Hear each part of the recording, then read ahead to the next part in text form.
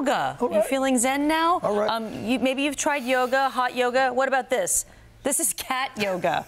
This is a real thing. It's a class offered here in Charlotte, cat yoga, and this is what it's like.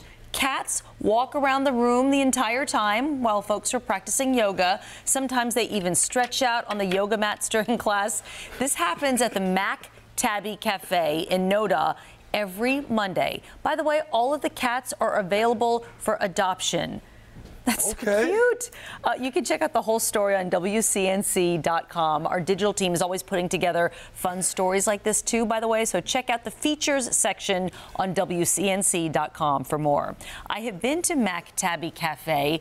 They take such good care of these cats, and they're trying to find homes for all of these animals, and it's really great what they're doing. And you can go and hang out with the cats. It's really sweet. And you know, cats don't pay attention to you anyway. They just do their own thing. They're independent and selfish, too.